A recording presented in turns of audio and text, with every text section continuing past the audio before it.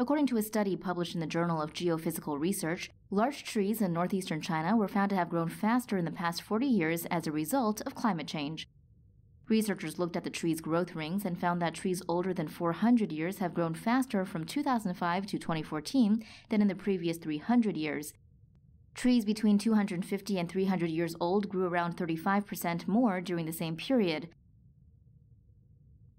The authors of the study explained that they believe that warmer soil temperatures may be causing the trees to grow rapidly.